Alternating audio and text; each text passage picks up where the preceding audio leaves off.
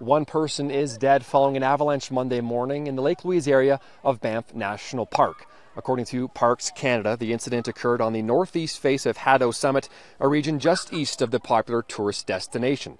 Just before 9:30, 2 people were airlifted out of the mountainous region and brought to a staging area in a parking lot of the Fairmont Chateau Lake Louise.